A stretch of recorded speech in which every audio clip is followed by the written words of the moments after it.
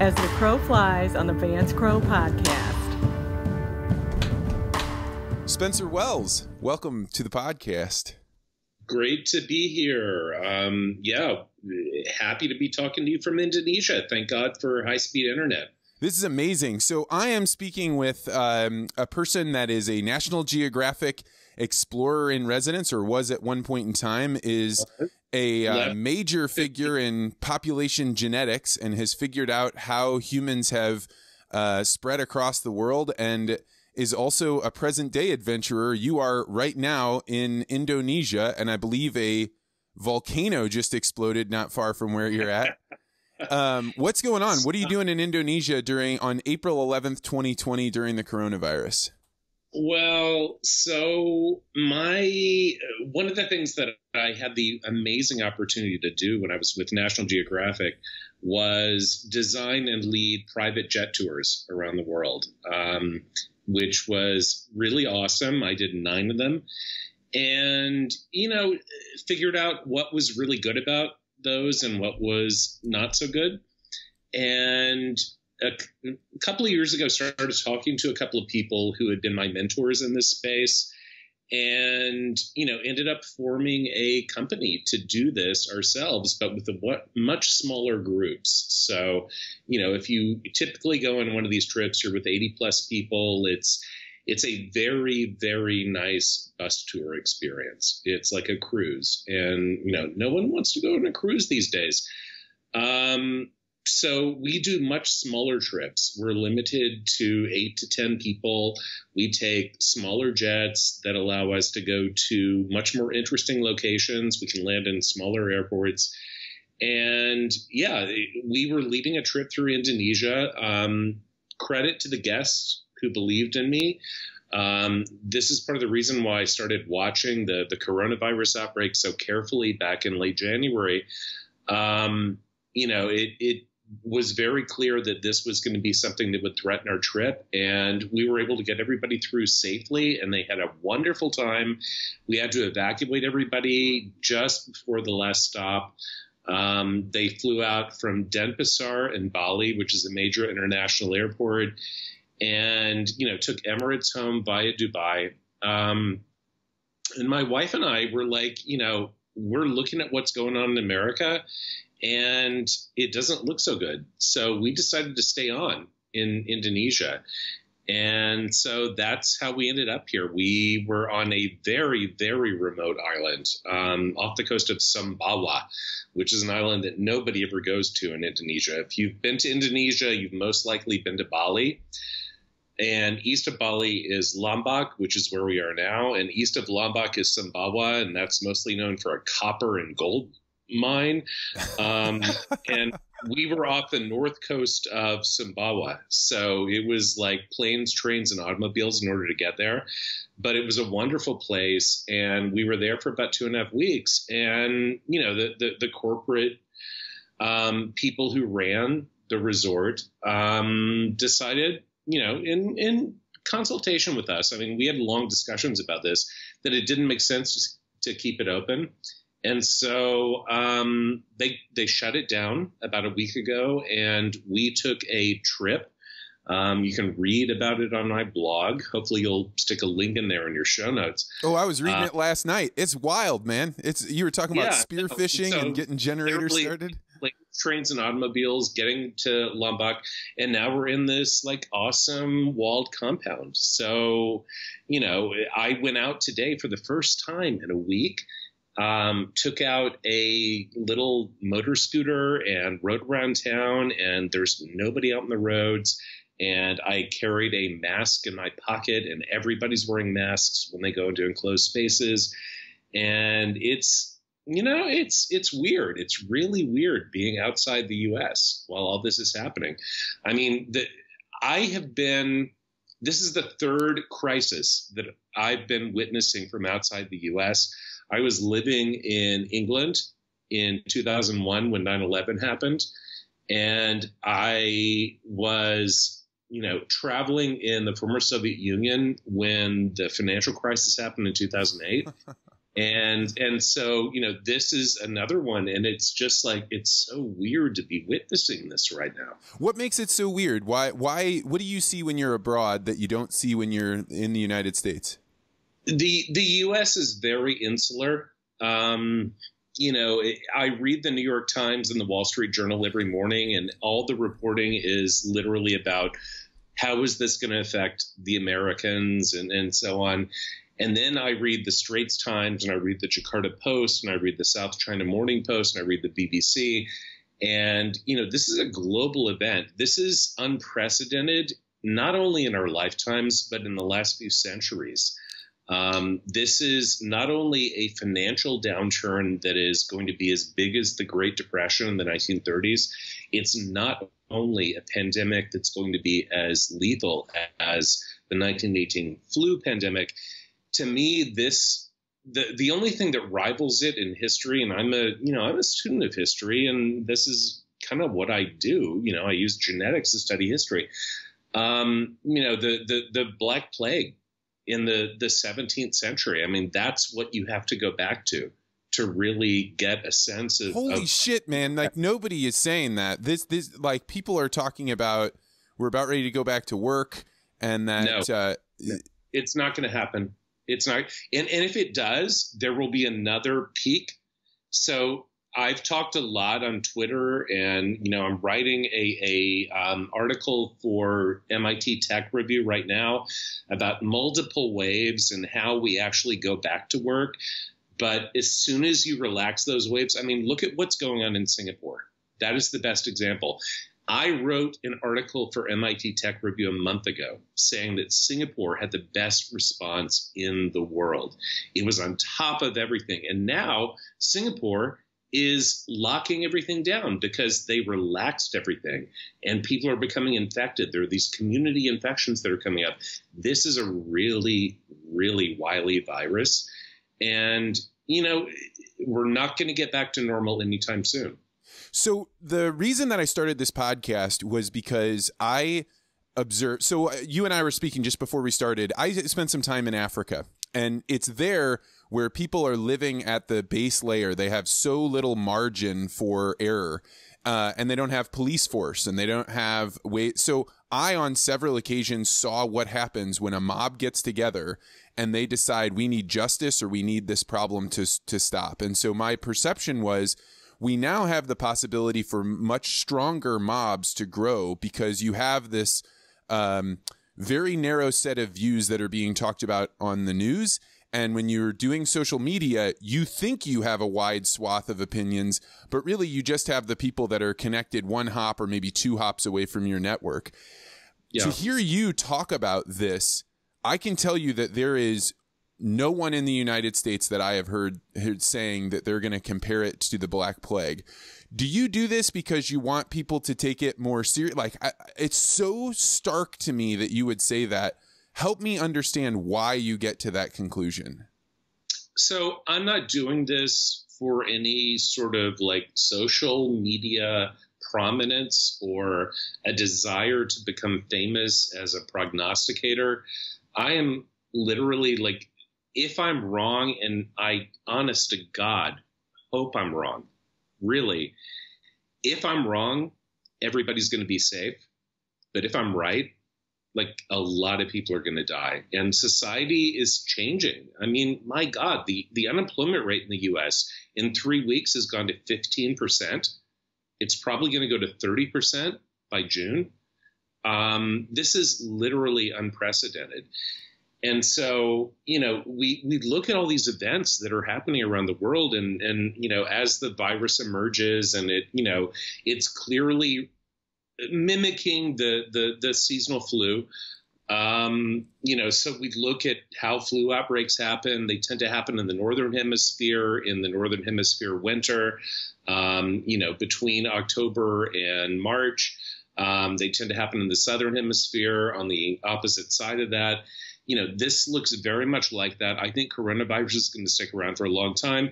It's about 10 times as lethal as the average, seasonal flu, at least. It depends very much on which demographic group you're in.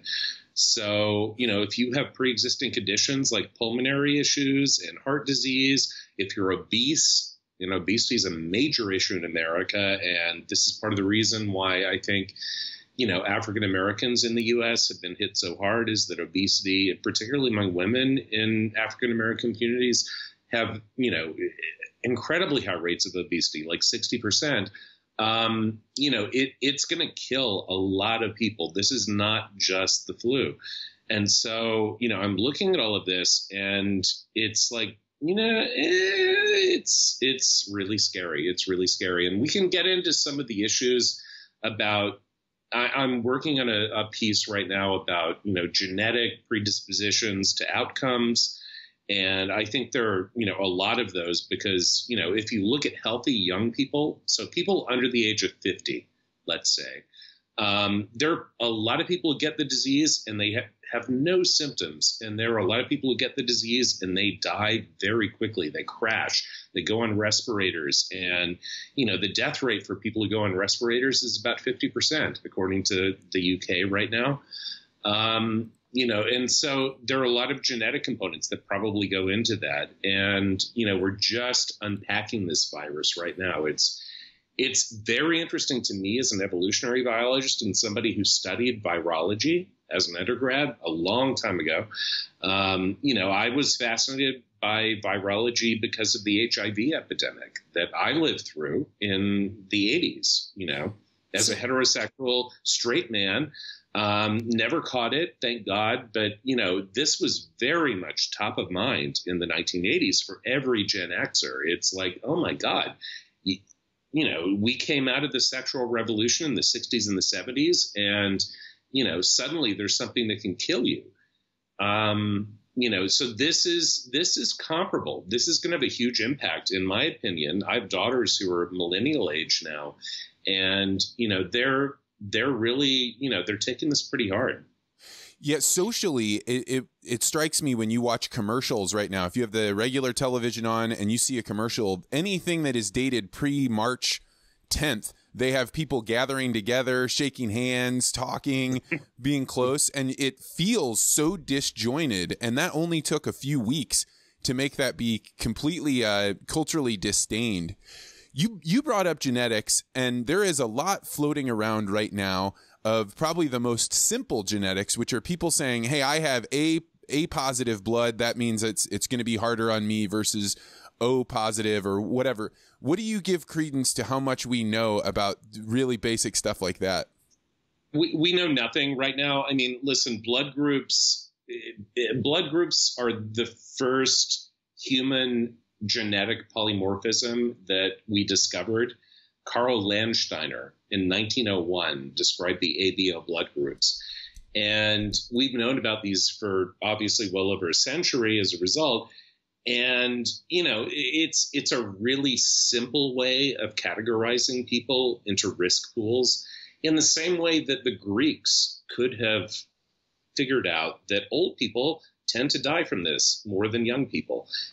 So we've known about the simple stuff for 4,000 years, 3,000 years. To me, the intelligent approach to this is going to be figuring out the real genetic components. And so we know that the virus, for instance, has an interaction with the ACE2 protein that's expressed on the surface of cells in the lungs and the nasopharyngeal complex of the nose and the back of the throat. So ACE2 variation is probably going to play a role. But I think, HLA variation, the human leukocyte antigen, the most polymorphic part of the human genome. I mean, there are protein variants that date back millions of years in the HLA system. And this is a system that, this is what you match when you do a tissue transplant. So if somebody does a liver transplant, for instance, or a kidney transplant, you try to match these because your body doesn't want to recognize whatever the new organ is as being foreign. But these genes are really developed. They've evolved over billions of years, certainly hundreds of millions. Need to think about that, possibly billions, but hundreds of millions of years to fight off viruses, essentially. And so HLA is almost certainly going to be very important in this. I think some of the innate immunity responses, like the toll-like receptors, the TLRs, are also going to be really important. I mean, anybody who's studied human population genetics and immunology, and I've studied both, can tell you, like, these are the candidate genes that we need to be looking at right now. And I think there's going to be a strong correlation, especially with HLA types and responses to this infection, because, you know, the data that's coming out is that a lot of people are asymptomatic. You know, they you know, possibly 10 times as many people as are being detected in these random screenings. And so you've got this huge pool of people out there who are infected with the virus and they can spread it, but they never show any symptoms. And they probably have genetic, you know, components or attributes that allow them to, you know, live with this thing in the way that the bats did, the natural hosts of this, as far as we know. I mean, we're assuming right now, based on the early research, that bats are where this came from. But, you know, probably there are people out there who are able to spread this and show no symptoms, and they are going to serve as a reservoir moving forward. But some people, and we know that old people, people with pre-existing pulmonary conditions, heart disease, type 2 diabetes, all the easy stuff to figure out, they're particularly susceptible. But it's also the 27-year-old who runs triathlons, who crashes and burns in New York City. Those are the people who are really interesting to me, because they're the ones who give us the genetic insight, potentially, into why this thing is so deadly in some cases and not others. And moving forward, that's how we choose to categorize risk. It's not just based on age and pre-existing conditions. As we start to re-engage, you know, and we can't stay locked down forever. I mean, no, we're already at the point where this is going to be as bad as the Great Depression economically. And so, you know, how do we get past that? People have to start to re-engage in the economy. They have to go back to work. You have to do that intelligently, though. And what worries me is that as we're seeing, like, I'm in East Asia now. Singapore did a fantastic job early on, you know, mapping all the cases and doing contact tracing and everything else that you're supposed to do in this sort of situation. And they had been exposed to SARS in 2002, 2003. And now they have one of the worst outbreaks in Southeast Asia. And I had no idea of this. This is like, if I disagreed with you, I would have no way to say it, because I have not heard this at all. But it's like, what's going to happen is, until we figure out a way to intelligently disengage from the lockdown, we're going to go through waves of this. And so we're going to see the death rate and the infection rate start to drop. And then we're going to, you know, relax things a little bit. People are going to go out into society. There's going to be a reservoir of people who reinfect people who are really susceptible. They're going to get super sick, go back into the hospital. The government's going to lock down again. And so there are going to be these waves. And, you know, it's ultimately very predictable if you know anything about viral behavior, but it's, you know, unfortunately, policymakers are not guided by science. They're guided by mostly economics these days. So while you study how genetics moves, I would say that I am a student of culture. That's I really want to know why people are doing what they're doing in this present moment. And I am observing that people have these conversations with themselves about how the virus is and how serious it is and how other people are reacting. And so the thing that you're describing plays into the narrative of, let's say, somebody on the more traditional right-left spectrum. The people on the right say, well, this is the left's dream. They want to shut everything down, so they want to make this disease as scary as possible. I don't think that they're doing that on the right because they're foolhardy or dangerous. They're just doing it because for them, the economy and getting the traditional, the way things set up, set up, that they want that good thing. How do you bridge that divide? Somebody with your amount of information about this, how do you describe, hey, I'm not just telling you that there are waves because you should be scared, but these are waves because this is what the evidence tells us? Well, so, you know, I've made this comment several times on Twitter and social media. You can't spend money when you're dead. We can always crawl our way back out of a financial crisis. We've done it before. We will do it again. This will not be the last time that the world goes into a capitalist financial crisis. But if you die, like, there's no way of coming back from that. And so, a person that, I follow on social media and who I admire, a very good writer, a guy named Jeffrey Miller, commented early on in all of this, the people who overreacted to crises like this in the past, we call survivors, and the people who didn't overreact died. And so, given the choice, do you want to live or do you want to die? I'd rather crawl out from a deeper financial crisis than, bury more bodies, honestly. Yeah, Eric Weinstein was talking about how this is so deeply enmeshed in the Jewish tradition, right, where they tell the story of Passover about the people that didn't wait for their bread to be leavened, and instead they had flatbread, they ate it, and they moved on. And he was like, matzah. We all love matzah. Did you do a Seder? I'm not Jewish. This is all. This is not. This is like me trying to dabble in a culture I don't know. I'm an Episcopalian. I mean, dude, look at my hair. But anyway, no, I mean, absolutely. It's like, this is biblical. There's a massive locust outbreak in East Africa and the Middle East right now. Horrifying. The biggest one in generations. There are 3 volcanoes erupting nearby where I am in Indonesia right now. The world is just like saying no. I mean, what is going on with humanity? And so, I honestly, I'm not terribly spiritual. I'm certainly not religious, but I do feel like, we have to take some cues from what nature is telling us. And nature is telling us right now that whatever we've been doing for the last, few generations ain't working that well.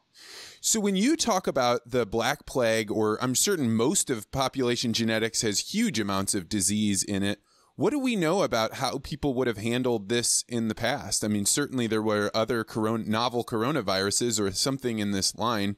What happened in the past? Well, the germ theory for disease was really only discovered by Louis Pasteur in the middle part of the 19th century. And smallpox vaccine dates from the early 19th century. People knew nothing about what was causing these things. And so imagine yourself, and this is why it's really interesting for me to be in a place like Indonesia right now, which has this mix of like animist culture and Buddhism and Hinduism and, of course, Islam, which is the largest religion in the country. But it's all mixed together in a really complicated way. What's interesting to me is that, in these traditional societies, they really don't understand that there is a thing out there that's isolatable, that is identifiable, that can be targeted by potential treatments and vaccines. It's essentially like being back in that pre-germ theory era.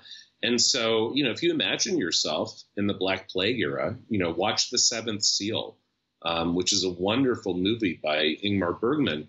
Came out in the 1950s, which is about, a soldier in the Crusades returning to Sweden plagued by, Black Death, Black Plague. Imagine yourself being back in one of these pre-scientific eras, and it's scary as hell. I mean, you don't know what's causing this. It's like the gods are punishing you for something. And, a lot of people around the world have that same worldview these days. And so it must be terrifying, absolutely terrifying. I mean, I'm a scientist.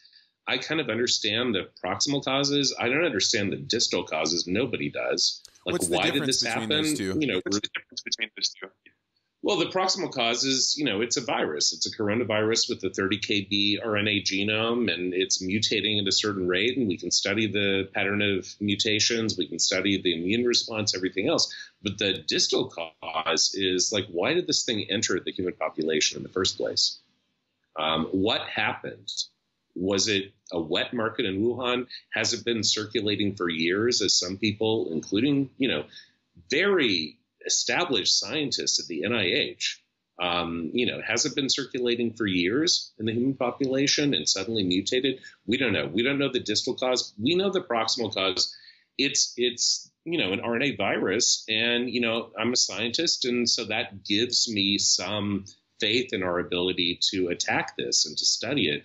But if you don't have that, oh my God, like, this is terrifying. It's like a locust plague. You don't know why it's happening to you, but you know that it's going to kill you and your family. Well, I think I would make terrifying. the case that, if we think of intelligence as spread out on a standard distribution, a bell curve, I think that we're not that far away from the Middle Ages as far as people's ability to understand the disease on any level of sophistication. So, for example, for me, I can't go read a paper and say, oh, now I have a deeper understanding of this. At the end of the day, I have to find who I choose to believe. And the faith that I have in either the scientists or the person telling me that we need to get the economy going, it really comes down to which God are you going to make sacrifices in belief of? Is it to go back to work? Is it to listen and hole up? Because we don't know more than, we can hear from experts and that message can spread much further. But for the most part, people can't know the virus deeply. They can only know what somebody else can tell them about it. No, I think you're right. And this is something that, I've railed against for years. I'm 51 years old. As Bill Clinton famously said, I have more yesterdays than tomorrows. I'm Gen X, and I've lived through a lot of things, and I've seen a lot of stuff come and go. I grew up in the immediate post-Nixon, post-Vietnam era. I was born in 1961, and, grew up under the threat of communist nuclear annihilation, saw that disappear in 1990. There's a lot of stuff that has gone on.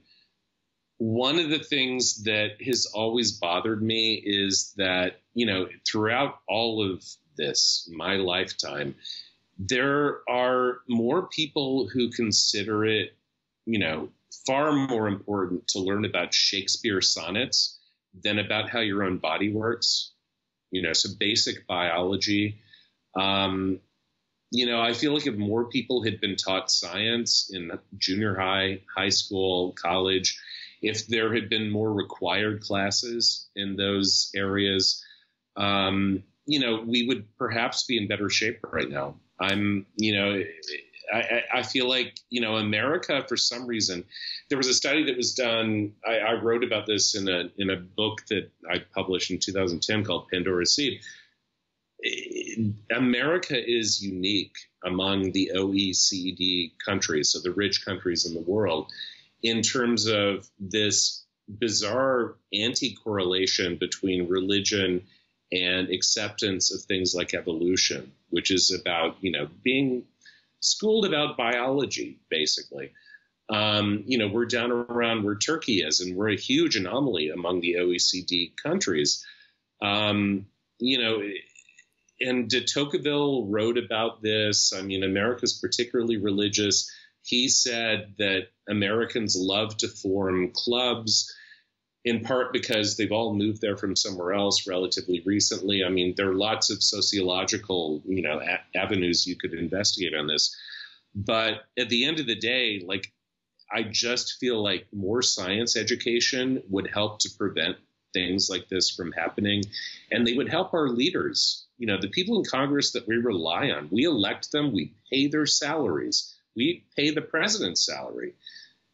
It would help them, to better make decisions that could protect people, honestly. I'm very disappointed in the way the U.S. government has reacted to this. I was talking with Yosha Bach, and I'm trying to think where I heard this, but it was basically, he was making the case. He's an artificial intelligence researcher, used to work at MIT, and he was basically saying, we had a selection pressure for presidential candidates that was in a postmodernist era where things are much more about theater of getting things done because we didn't face an existential threat. And existential threats isolate what should you be paying attention to. If you have very few concerns, very few worries, now stuttering Shakespeare's sonnets make total sense. Whereas when you are facing down a war, now all of a sudden parents look at their kids and they say, you're not studying Shakespeare, you're getting your ass in there and you're figuring out how to grow crops, or you're figuring out how to solve diseases. Absolutely. I mean, there's a reason they call it the greatest generation. They lived through the Depression. They went off and they fought off fascism in Europe and in East Asia.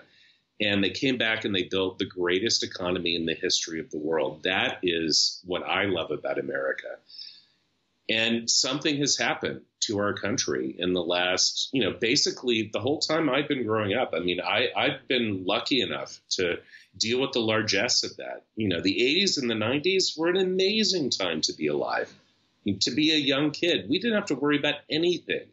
Everybody could pursue whatever they wanted to do. We didn't have to worry about being drafted and going up to Vietnam. We didn't have to worry about, threats from the Nazis. We could literally do whatever we wanted. And in many cases, that created an existential angst about people. I know for me, it was like, I can be whatever I want to be. So now I don't know what I'm going to do. Like now, there's so many options. And that is such a rarity. You have different paths, just like fingers on your hand. And if you take this one, you can't take that one. So you don't take any of them. And you're right. It becomes an existential angst. One of the things that I've observed, so I've been in the biotech, agricultural crops are very important. You've got to use this technology because it allows us to do things like use less pesticides. And I got into a class of scientists that understand deeply how the genetics works and how you can test these things.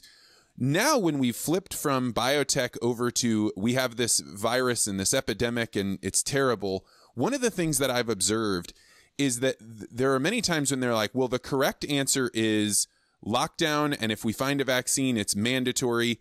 And I've been trying to make the case that you don't just get to decide what the masses do. You have to convince them through some sort of theater, whether it's play acting, whether it's books, through its songs, through pop culture. I don't know, but you have to get people to agree that the way that you seek is correct is the way that you're going to do it, because you cannot force billions of people to do something they don't understand. I think you are one of the great science communicators of all time. What do you see? Who do you see doing a good job of explaining how things should go, and what lessons should scientists be learning from them? Well, listen, people like Carl Zimmer on the New York Times, follow him on Twitter. He's very good. Ed Yong is doing a great job of explaining the science. But in terms of that interface between science and culture, there aren't that many people who are making the crossover. I think a lot of people are very afraid right now because there's so many unknowns about the science, and we're in uncharted territory in terms of the social impacts. I agree with you. We cannot shut down society forever. The world cannot stop working. We're already going into something as big as the Great Depression. That is a foregone conclusion. 100% certainty. Unemployment by July in the United States will be over 30%. I guarantee that. And so we haven't encountered anything like that, in our lifetimes. There's no social, memory of this. What do you do when that happens? The WPA, FDR, do we start hiring artists and, builders and, engineers to build the Golden Gate Bridge, which came out of that whole era? We don't know. I mean, that's something that we've got to figure out moving forward. I think that scientists who understand the interplay between something like this, an event like this, the scientific and medical aspects, and how it has an impact on culture are really important right now, and there aren't that many of them. I want the world to go back to work. Listen, I'm an entrepreneur. I've started multiple businesses, tech startups. I own a nightclub in Austin, Texas. I own a travel business. I mean, the latter two are shut down for the foreseeable future. So my income has taken a huge hit. Like, I've got skin in the game here. This is not just an academic exercise for me. We need to get the world back to work, but we have to do it intelligently. And so, again, I'm working on a piece that hopefully will help us figure out how to assign risk pools. So there are some people who have very low risk, largely based on age, health, and genetics, who can go back to work, and, there shouldn't be any issue. I mean, my daughter chose to stay in New York during all of this. She was doing an internship at NBC at the Today Show. She could have gone back to Europe and, sat this out with her sister and my ex-wife in Geneva, Switzerland. But she chose to stay in New York, and I'm very concerned about her. But because she's otherwise healthy and young and female, and, as we start to unpack all these risk factors, that's actually a very low risk group. I'm not that worried about her in terms of health.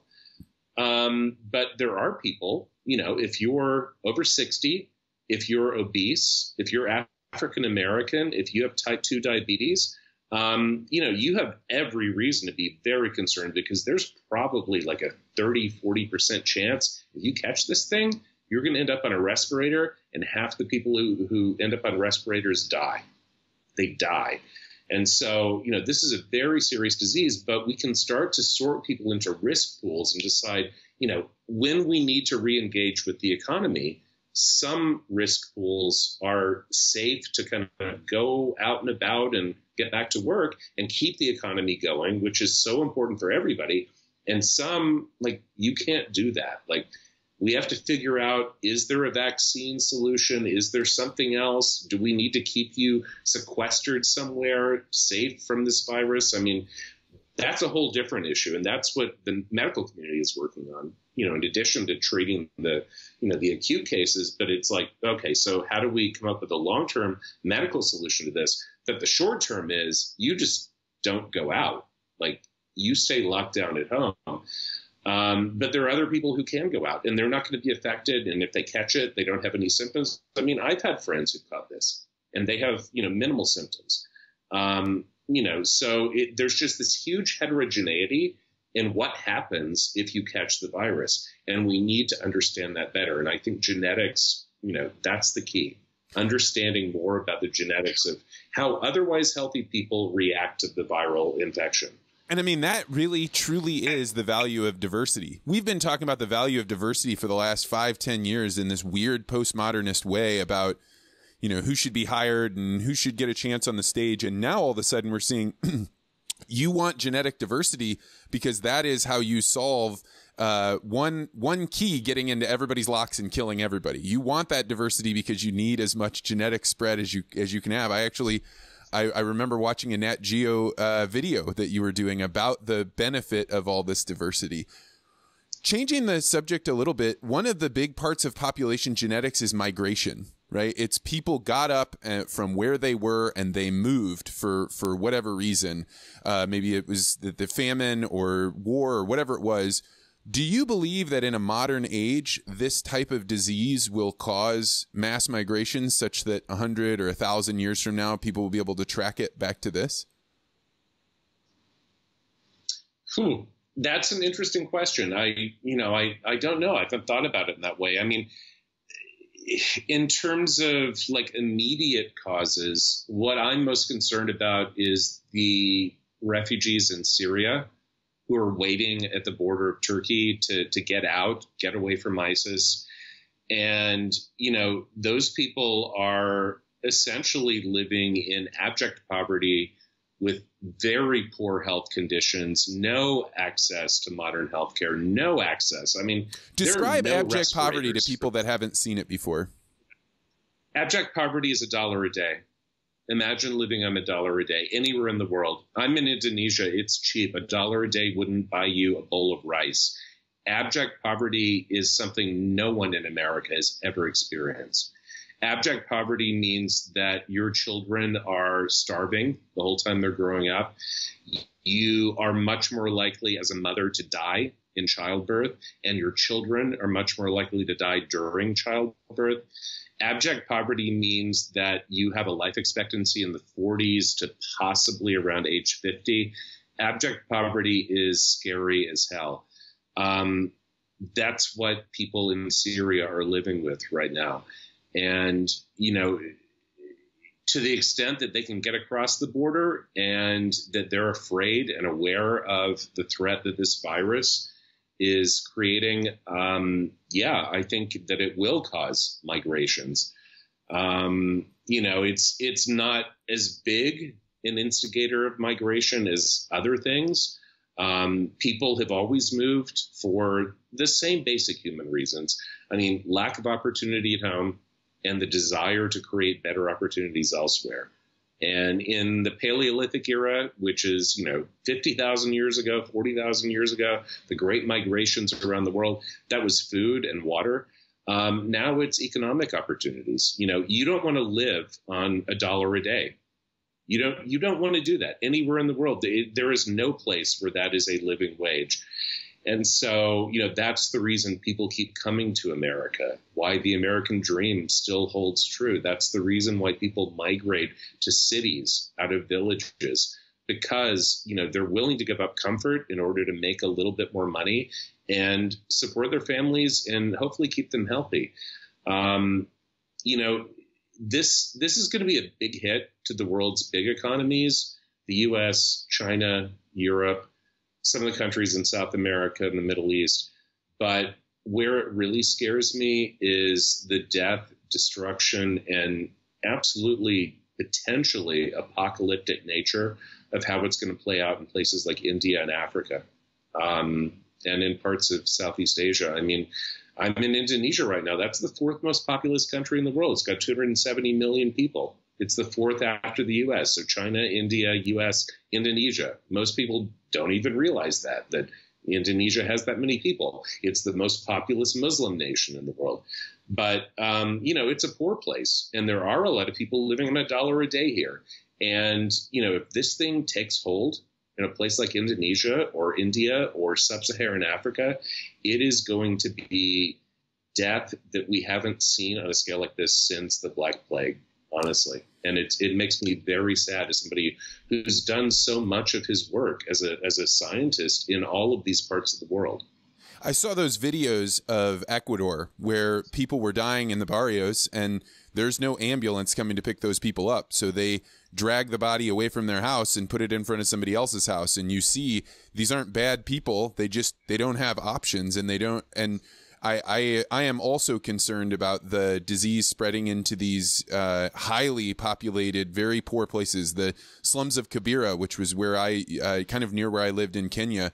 I can't even imagine what they would do if a sickness rolled through there. It'll be. And do you think that is a certainty? Will it absolutely get there, or is there a way to stave it off? I mean, there are two big conundrums, I think. And I've gone through this on a podcast that we did recently for, The Insight, which is the podcast I do with Razib Khan. But, the two big conundrums so far have been Sweden and India for me, because I feel like I have a pretty clear sense of how this disease takes hold and starts to spread in a society. It comes into a highly cosmopolitan city. And, that's mostly through travelers from other countries who are spreading it. And they don't realize they have it, and they're asymptomatic, and they spread it in the community, and people start to fan out from there. And that's where, you get these outbreaks in the U.S. In the U.S., oh, my God, I mean, today the U.S. passed 500,000 cases. We have far more cases than China. I mean, even if you assume that China is lying, through their teeth about the numbers, the U.S. still has far more cases than China has had. China may have a lot of deaths that are unreported, but the U.S. is super scary. And it's partially because Americans travel so much. So these countries, who have lots of travelers coming in, cities and these places. So anyway, Sweden is starting to tick up. So Sweden, unlike the other Nordic countries and other European countries, has decided that people will not be locked down at home. It's up to individuals to, protect themselves and maintain that 6-foot distance. Although there was a study that came out earlier today that, in fact, you have to maintain at least a 13-foot distance. And so 6 feet isn't enough. Again, we're learning so much about this as time goes on. And so don't believe anything definitive that I say or anyone else says about this. We could all be wrong. We could be disproven. That's the way science works. But no, I mean, India has been the other big anomaly. It's like, it's this big country with a lot of slums. If you've seen Slumdog Millionaire, that's a slum in Mumbai that has 1.5 million people essentially living in rabbit hutches. I mean, we talk about $1 a day. These people are making less than $1 a day. And they're living on top of each other with families of 6, 8, 10 people. And the question is, why hasn't it exploded there? And I feel like it's simmering. I feel like it came in relatively late to places like that. I feel like the rich in India have done a pretty good job of isolating themselves, and they're the ones who have traveled the most and have been the most likely to transmit it. But it has taken hold in some of these slum areas, and it's simmering at the moment. It's like a cobra, and it's going to strike at some point. The question is whether the climate will influence that. And, climate is complicated because there are some issues with temperature and relative humidity that a lot of scientists are talking about. Personally, I feel like the climate issues are more about in the tropics where I am now, you spend most of your day outside. And, if you're in a room with somebody who has this virus, you're 18 times more likely to catch it inside than if you're standing at the same distance outside. That's data that came out of China about a week ago. And so living outside with air circulating is a good thing right now. Like, be as paleo as you can. That example there is something that was never explained even to me about why do colds spread in the winter? Well, it's because you're spending more time in the same circulated air as other people, or in large part because of that. It just never dawned on me before. Think about going to, a tightly packed cubicle office space, and you are breathing, if I can be blunt, other people's coughs, sneezes, burps, farts.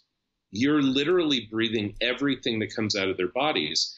And if this virus can transmit over 13 feet, you're breathing everything that the person in the cubicle next to you is spewing out. Of course you're going to get sick. I mean, I've never been sicker than I was, the first year I spent in graduate school up in Cambridge, Massachusetts, and I took the MBTA, the T every day, the subway, and grabbed onto those hand railings and didn't wash my hands as much as I should have, and I caught a cold literally every single month, and I caught the flu for the last time I ever had it. I haven't had the flu since I lived in Boston, but you're packed into those enclosed spaces. You're touching surfaces that other people who are sick are also touching. Of course you're going to get sick. Of course you are. But if you're living outside and, sunlight, UV light almost certainly breaks down the genome of this virus. So spend as much time outside as you can. That's the safest place to be right now. So a person that I keep seeing retweet your things, which I think is fascinating, is Nassim Taleb, who talks all about risk and probabilities and when to panic. Black swan. Yeah. So so he declares that this was not a black swan event. Do you agree with that? No. It was not a black swan event. I mean, listen, I got interested in this. I have a PhD in human population genetics. I'm an evolutionary biologist, but I took a lot of virology classes. I worked in a virology lab as an undergraduate at MD Anderson. I've been paying attention to this whole field for a long time. I read Laurie Garrett's book, The Coming Plague, which is kind of the Bible of emerging diseases, that came out in 1994. Read it cover to cover as soon as it was released. New York Times bestseller. Emerging diseases are fascinating to me.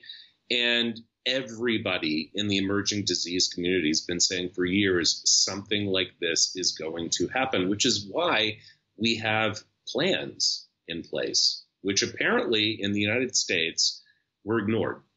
And that's the reason why America has been the hardest hit country of all. America has a third of the confirmed infections, but 4.2% of the world's population. I mean, look at the numbers. Why is that? Because literally people chose to ignore what Nassim has called a white swan. You know, we knew the black swan was coming, and therefore it's a white swan. Some people might call it a gray swan. You know, somewhere in between, like we knew it was coming, but it was uncertain when. But honestly, anybody in the emerging disease community who studies zoonoses like this, anybody who looked at what was going on with SARS in 2002, 2003, MERS in 2012 in the Middle East. My wife has had MERS. We were in Abu Dhabi last year. I was teaching a course at NYU Abu Dhabi.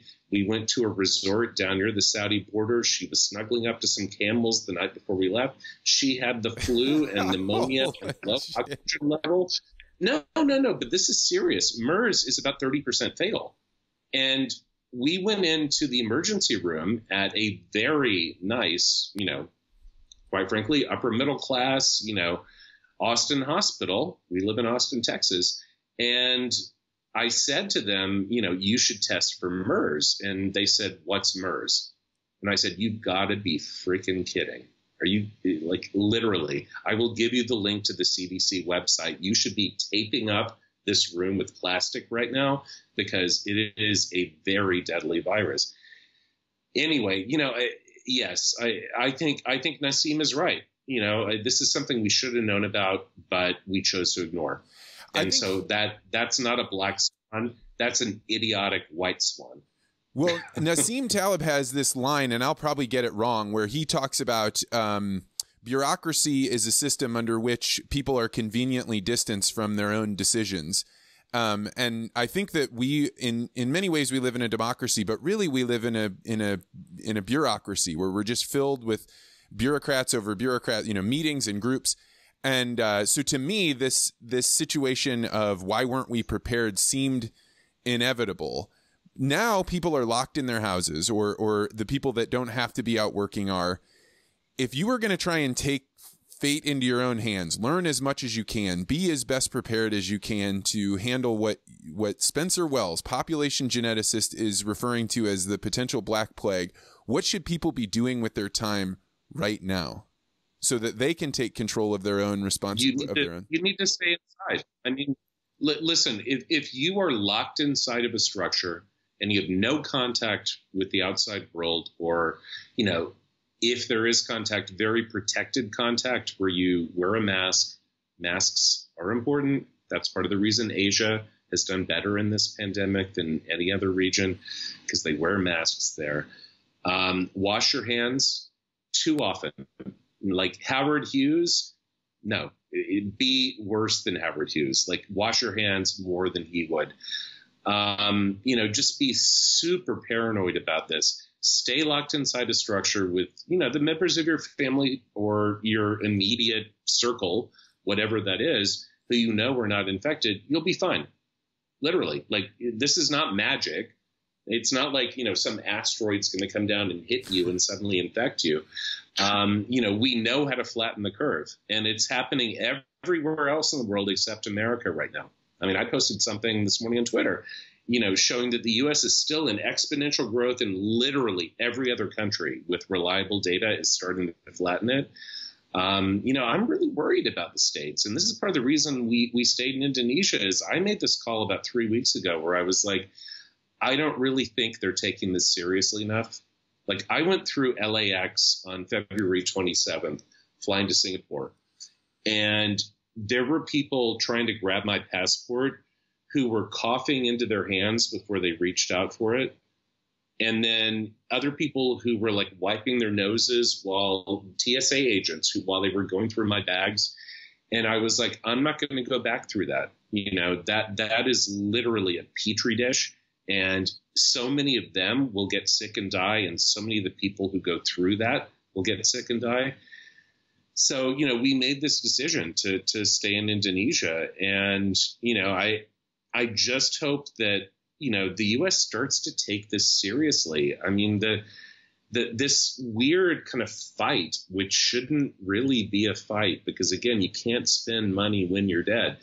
This fight between like, let's get the economy restarted versus, you know, we have to save lives. If you don't save lives, there is no economy. You know? I think, Spencer, I think the fear that people that I can say, so I'm fairly well connected with people in the rural environment, and their fear is that they're going to do fine, by the way. It's the people in the cities who I'm most concerned about, because if you have your own farm, like suddenly it's like being back in the Middle Ages. It's like the Black Plague era. If you have the ability to grow your own food, you're rich. It's like the revolution of the peasants in a way, you know? And so city dwellers, places like New York, if there's a problem in the food supply chain, they're screwed. But if you live in a place like Iowa, you know, and you can grow corn and you can grow tomatoes and raise your own pigs and chickens, like you'll be fine forever. You know, it's a really interesting reset to me. So I think that this brings up two things. One, I was talking with a cattle rancher that described cities as CAFOs, which I thought was like somewhat a jarring, but he was like, really, they are confined animal feeding operations where there are people living vertically. And if anything, the benefit of a CAFO is that you can have super high efficiency. But the downside is if something gets in there, you have really big problems. But the thing that I was going to bring up with you is, I believe that the people that are on the conservative side or on the rural areas, they are viewing this as a communist's dream. And I don't mean to make this as a joke. I mean it deadly seriously. They believe that this is a way to force as many people as possible onto the government dole while other people are out working. And I think they can see, whether they would name it this way or not, but the kulaks being demanded that they work and hand over all their goods to the people that are sitting at home. And so I say this as like, you have to be able to address their fears with more than just, hey, you'll die. Absolutely. It has to be something like, those same fears.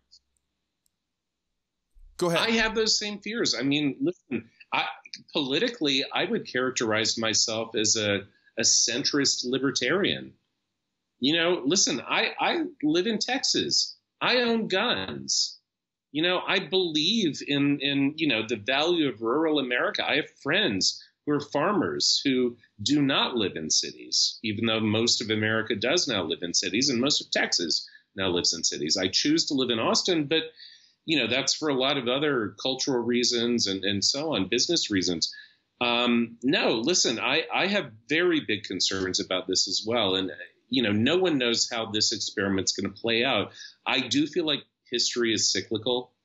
I feel like, you know, everybody is a Keynesian when there's a crisis. You know, the economist, you know, Keynes, who famously said, you know, government needs to step in and provide support for the economy during things like the Great Depression. And, you know, this is what Obama did in you know, 2008 and so on. You know, I have very big concerns about this. Honestly, you know, I have big concerns about government debt. I'm asking myself, I've literally been, you know, researching for a couple hours a day, like, what happens when governments run out of money? Because we came into this with a huge amount of debt. And so what happens when we add billions, trillions of dollars to that debt again? And we've got a 30+% unemployment rate. Like, I don't know what's going to happen. It's unprecedented. This is why I'm saying this is so much bigger than anything in collective social memory. And so I get those concerns. I totally get them. And you know, I agree with them to a certain extent. On the other hand, like, we've got to do something. We've got to keep people from dying of starvation and you know, keep people from obviously dying of the virus. This is a really scary time, and it's so unprecedented that people are throwing stuff at the wall and hoping it sticks. So the answer that I always try and get out of people, and it's not that I have a different answer that I want to argue with people. It's, let's say we flatten the curve. What then indicates to us that we can start opening up? Is it an R naught number that's below 1, meaning that for every person that gets infected, is it, what is it? No, because listen, if everybody stays inside, as I said, we can bring R naught down to 0. If there's no social interaction with people who are uninfected and infected, you will not infect anyone new. It's, this is basic, epidemiology. But the concern is that there are going to be waves. And so this really becomes a social/political issue that as R naught starts to come down, as the curve starts to flatten, there will be tremendous social pressure because of joblessness, because of economic, disenfranchisement, for us to start allowing people back into the community, and we'll see another wave. And then we'll have to lock down again. And then we'll see another wave. We're seeing it in Singapore now. We've seen the hints of it in places like Japan and certainly in Wuhan, in China. Although nobody really trusts the numbers that are coming out of China. But, they're somewhere in this kind of scary area where it's like, okay, there are no new community infections. We release people. They go back to work. People start flying back into the country from elsewhere, and infections go up. And so we have to lock them down again. And that is going to be so much more dangerous for the economy. And what is the solution to that? Well, vaccines potentially, but I have some concerns about vaccines simply because this is a virus that has infected, I think, potentially 1 billion people around the world, most of whom are asymptomatic. And so there's a huge reservoir of this. I don't think this is something that's going to go away. This is not SARS. This is not something that spiked and then, died out. This is something that's going to become like the seasonal flu. And so we've got a huge number of people who have infections who can reinfect other people who may themselves become much sicker if their life circumstances change. And, vaccines, if you introduce them into a population where there are, 1 billion carriers of the virus, each individual probably having multiple strains because of mutations and so on that happen, there's going to be selective pressure to evolve around that vaccine. I mean, remember that flu vaccines are only 10 to, at most, about 60% effective every year. So people who get the flu vaccine and still come down with the flu, happens all the time because flus change a lot. They mutate a lot. That's going to happen with this as well. These conversations aren't happening. Spencer, these conversations about this is what a vaccine allows you to do, this is how much, this is the thing that I'm grateful you're talking about it, because this is not measles. Measles can be locked down with a vaccine because of a particular set of circumstances and the way it's transmitted and so on.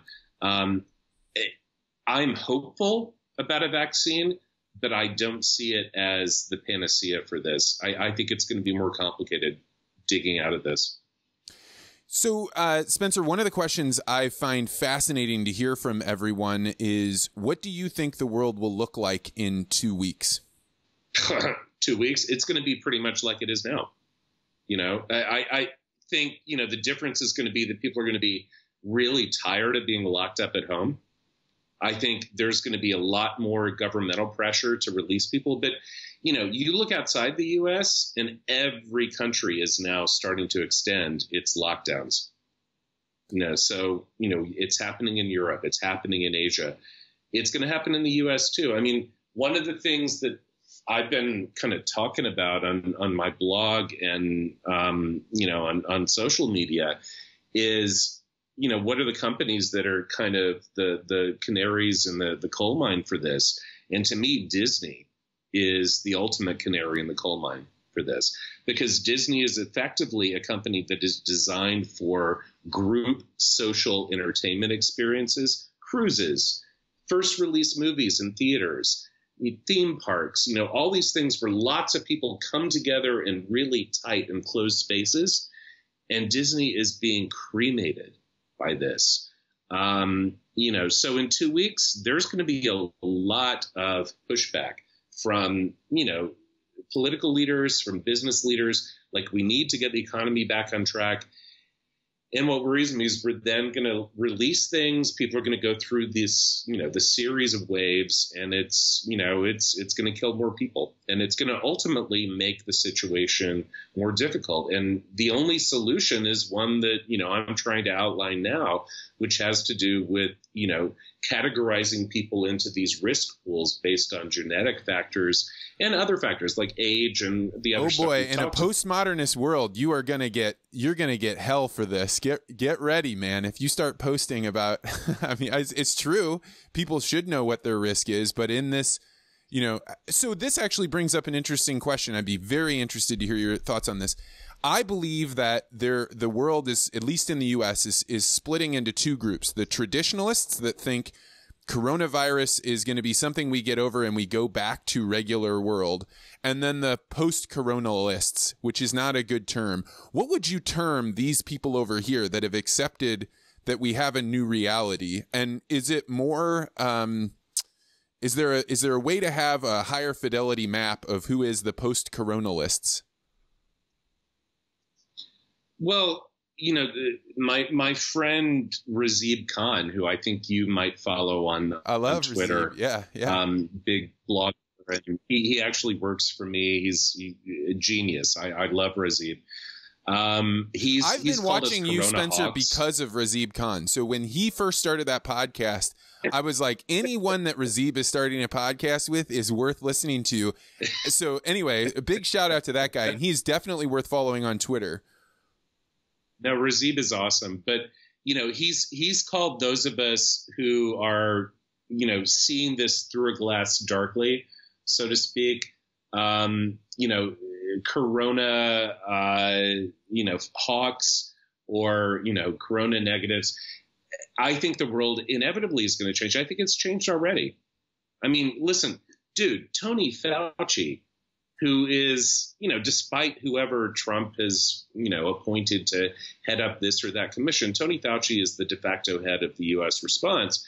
He said, I don't think we should ever shake hands again. Like, that's not the world I grew up in. And that's happened in 3 weeks.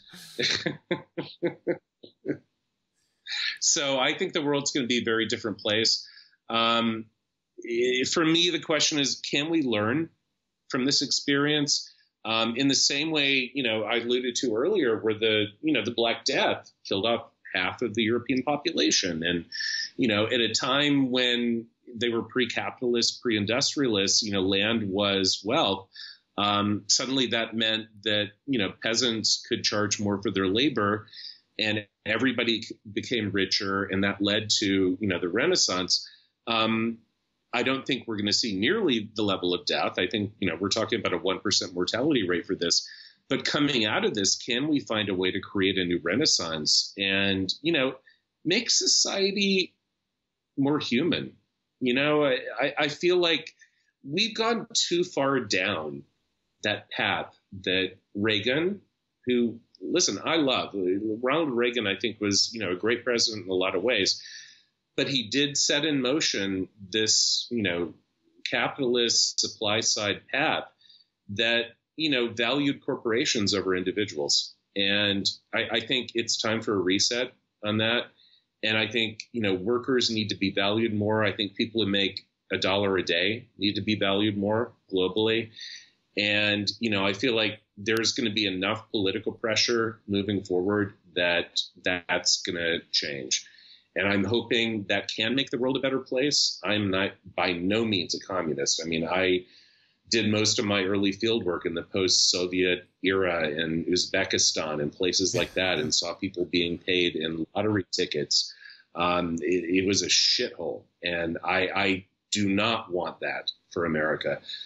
But I do want America to reevaluate, the role of individuals versus corporations. Mega corporations aren't necessarily good for society. The fact that Apple is considering acquiring Disney because of its downturn right now, and that it has the cash in its back pocket to do that, that you should ask yourself, like, $1 trillion corporations, Saudi Aramco, okay, yeah, we get that. Like, you're sitting in the biggest bubble of easily obtainable petroleum in the world. But, a company that makes phones, or a company that sells data like Google, like, should those be trillion-dollar corporations at the expense of, the average worker who, 30% of whom will be out of work by this summer? I think that's a reset that has to happen. Well, I think corporations are going to lose the sheen of being able to help and being so supportive and being so family oriented. There are a lot of white collar workers sitting at home right now, really grateful that they have a job, but not doing much on their stay at home. And they think their company is going to take care of them. And when it comes back, that the demand for whatever it was that they were supplying is no longer there, that you're going to see a shedding. And it's why I actually started warning my friends, like the coronavirus grilling photos that you're taking, the photos of how you're eating and you're sharing with other people. Stop it now, because we're going to enter a different world. And one of the biggest differences between the Depression in the 1930s and today is that you are going to be able to peek into the haves in a way that the have-nots couldn't do before. The people in Kenya are oftentimes extremely poor, and they don't know that other people, or at least when I was living there 15 years ago, they didn't know that other people were poor. But now they can see it, and that's going to create a whole different level of stratification in society that becomes unstable in a world where the American dream is apparent. Well, and this is, one of these unanticipated consequences that worries me. If this goes on to the extent that I suspect it will in the U.S., I hope it won't, but I suspect it will, just because of the political pressures with these waves, with, successive shutdowns, and the breakdown in supply chains, and people, honestly, who likes being cooped up inside? I mean, the divorce rate in Wuhan shot up by 50% as soon as people were let out.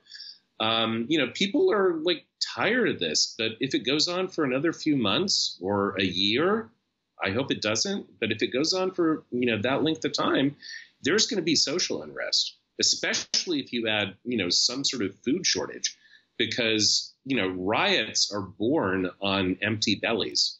When people get hungry, they get out the guillotines and the guns and the pitchforks, and they go after the people who have food.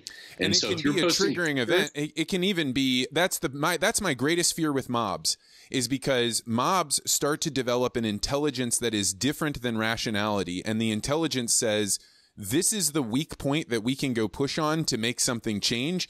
And we don't care how it changes. We just don't want this anymore. And that's when you start having people point blame. You have scapegoats. I mean, frankly, it's why I think a lot of the wealthy people, the billionaires right now, are going to donate a quarter of their wealth as soon as possible, because, I mean, I don't mean to be cynical. I think it's a wonderful thing that they're doing. But you want to pay in and be as big and philanthropic as you can, as early as you can, because the price is as low as possible right now. Yeah. No, listen, I think that's certainly true. But remember that the truly wealthy have a plan B. I mean, Peter Thiel has citizenship in New Zealand and an estate there and a private jet to fly him over. So, if it comes down to it, the truly wealthy are going to be fine. They'll be on their yachts. They'll be on their private jets. They'll be locked down in safe rooms. It's the average person. That's what worries me. I mean, I just feel like so much of the last 10 years, certainly, and really, since the beginning of the internet era, with the creation of this entirely new, revolutionary, massively well-funded industry that we've witnessed, that I've been a part of. I mean, I was at Stanford in the 90s, and I saw Yahoo go public, and I remember Larry and Sergey as, two grad students in the computer science department developing an algorithm for searching the internet. And I was like, how is that ever going to make money? Well, yeah, it's $1 trillion corporation. No, I mean, this whole era, it's been this massive accumulation of wealth by a relatively small number of people. That's kind of unprecedented in human history. And, we don't have time, to get into universal basic income and job replacement by robots and, AI and all that stuff. But, this is really unprecedented in human history. And it's brought a lot of good to the world, but it's also brought a lot of, disruptive change that's very scary. Well, Spencer, I am so glad that you were here today. If people wanted to follow your wild blog posting and your Twitter, can you let them know where they can find that? Yeah, sure. So just follow me on Twitter at spwells, SPWELLS, and same handle on Medium. That's where I'm blogging from right now. So yeah, love to engage with you. I try to get back to people with DMs and questions and comments and everything else. So yeah, it was great talking to you, man. Man, this was an honor. I really appreciate it. Stay safe in Indonesia, and we'll check back in a couple weeks, I think, and find out how things fared in your volcano-laden area. You too. All right. Thanks.